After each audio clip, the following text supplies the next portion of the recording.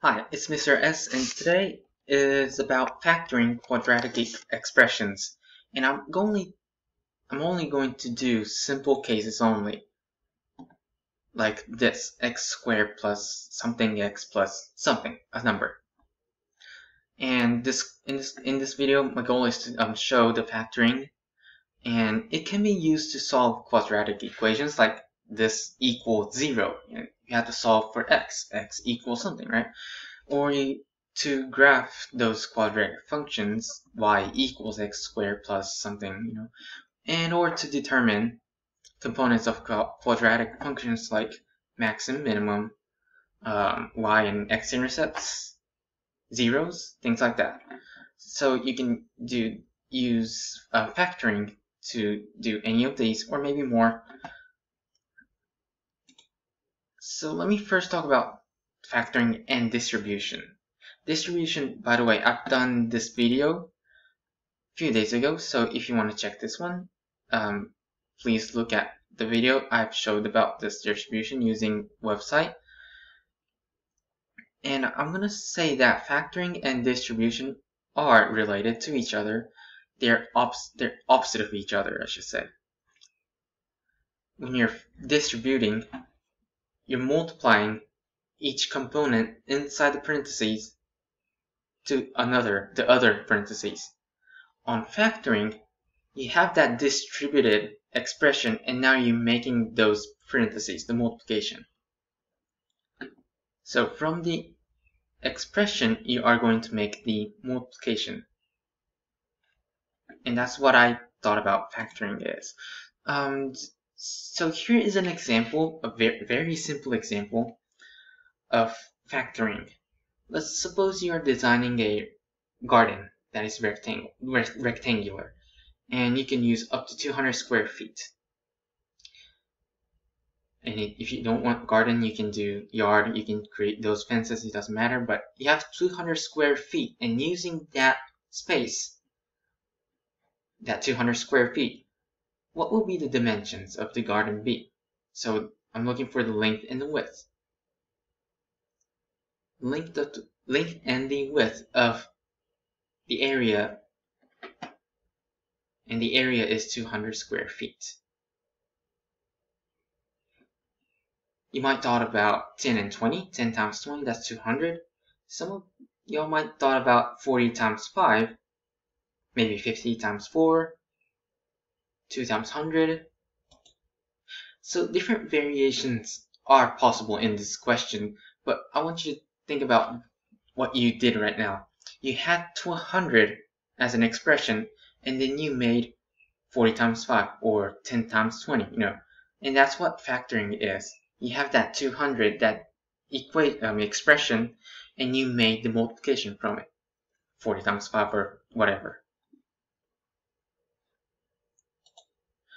So I'm going to use two websites today. Both of them are using algebra tiles, and the first one is NCTM. I'm using this one for other videos like solving equations, expanding it, which I've done these two earlier this month and last month. So if you want to check the videos, please do so. And what I'm going to do today is factor mode. So let's take a look at this quadratic expression, x squared plus x. Now, remember when I did this expanding, the result was you had this part, and the result was here, and you made a rectangle. In factor mode, you please start with creating a rectangle like this, or maybe like this. Either way, start off by making a rectangle. Once you're done, look the row and column length and width of this rectangle. This part is x. I'm putting parentheses so that I know that this is multiplying. This is one of the dimensions, and this part is x plus 1. That's 1 right here. This side is x, but this side is 1. So x plus 1. And you're done. Now, this NCTM website, for some reason, this factor mode does not give you, you're right. It says, you're wrong. It's not because you got it wrong. It's not because of the expression that I put. It's some reason it's not going to check your answer. So please keep that in mind, okay? There are different variations on this factoring mode, so if you want to try these, please do so. Let's take another one, GeoGebra. It's doing algebra using geometry, so it's using algebra tiles.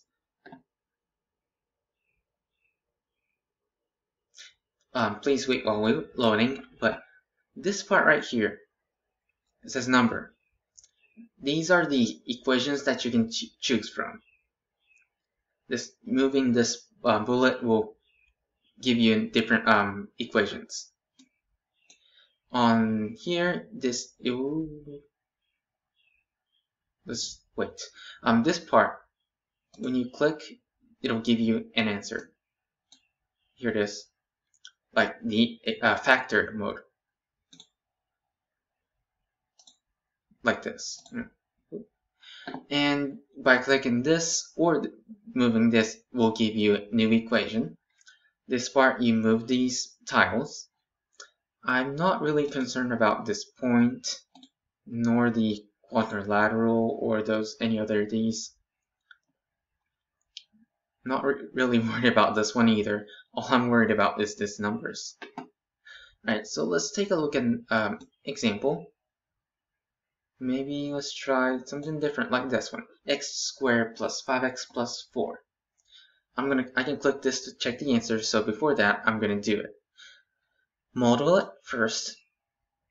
Now, like I said before, I am going to make a rectangle.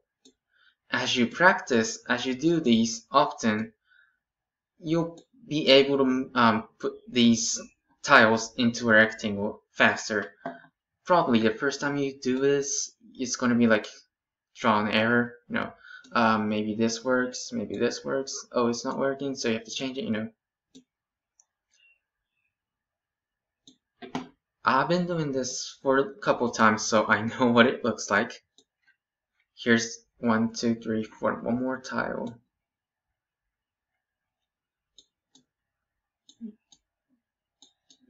Not like NCTM, the tiles would not fit to each other, so I'll try my best to create a rectangle, and here it is. X squared plus 1, 2, 3, 4, 5x plus 4.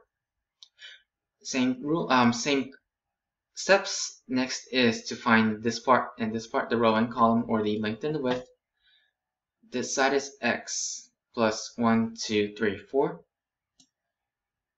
You don't have to move this if you don't want to, but I'm just doing it to show that you can move this if you want to. And there you go.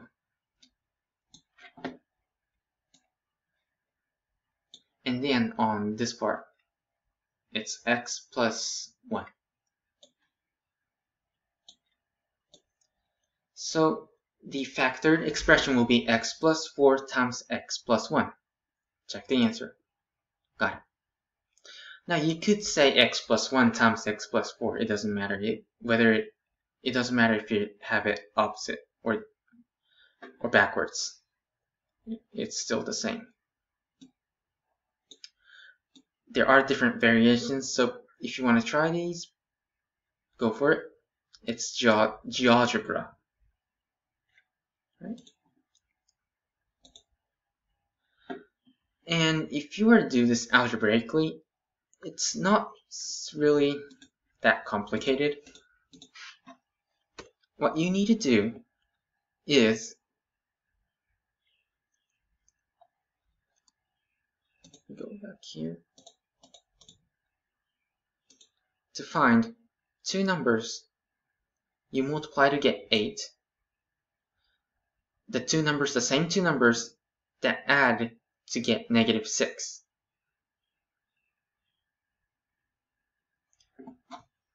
And different, if it's 8, you have, just like the example I showed here, not here, but here, you have 200 and I'm looking for the dimensions, length and width.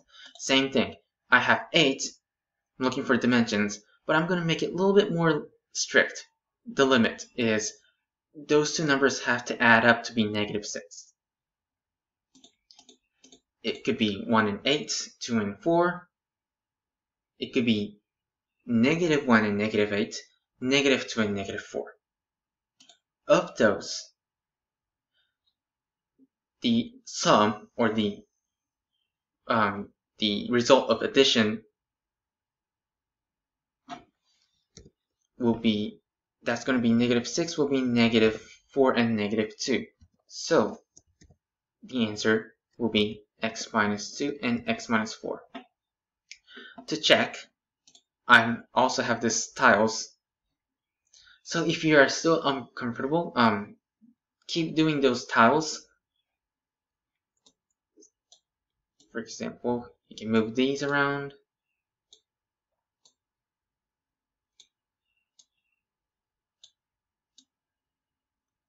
X minus 4. Well, x minus 4.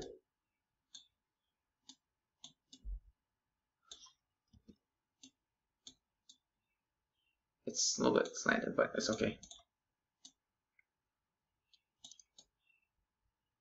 And then I have 8 small tiles. Now, I'm using this orange tiles as a negative, and I'm using blue as a positive. Once I have the rectangle made, it's not a good rectangle, but it'll be fine.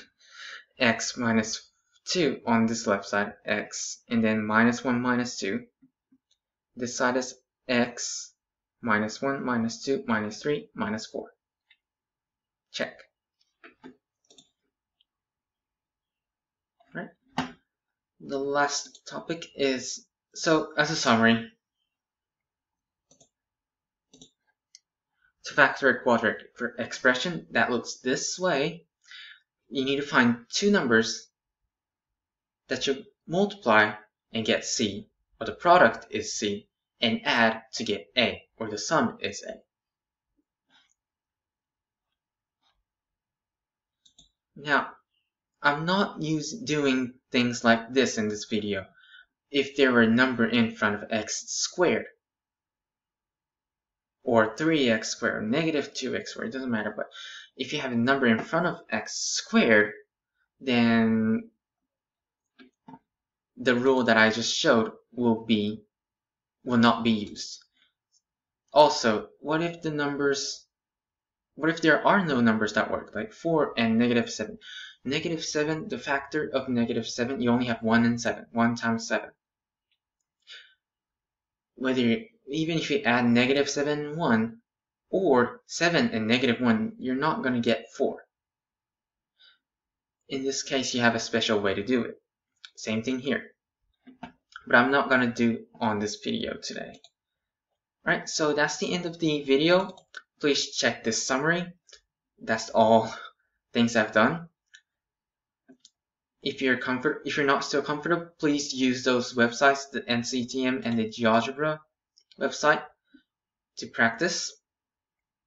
Once you feel comfortable, do it algebraically. And that's it for today. So please, if you like this video, please like it, leave a comment, and subscribe my channel, and I'll see you in the next video. Bye bye.